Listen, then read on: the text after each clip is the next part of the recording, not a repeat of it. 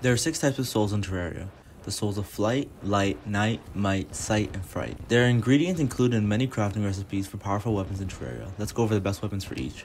The souls of flight are used for almost every type of wing in the whole game. They are dropped by wyverns, powerful sky enemies found in space and floating islands. The souls of light are dropped with a 1/5 to 1/3 chance from any enemy in the underground hallow, and the best weapons are the crystal storm tome, chick yo-yo, cool whip, light disc, and sky scratcher.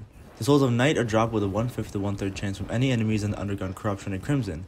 The best crafting recipes to notice are the golden shower, cursed flames, cool whip, magical harp, onyx blaster, and spirit flame. Next, the souls of might are dropped from the destroyer, and the best recipes to take note of are the mega shark, light discs, and true knight's edge. The souls of sight are dropped from the twins, and its recipes are the magical harp, optic staff, and true knight's edge. Lastly, the souls of fright from Skeleton Prime craft a flamethrower and true knight's edge. They're also needed to make the naughty present to summon the frost moon.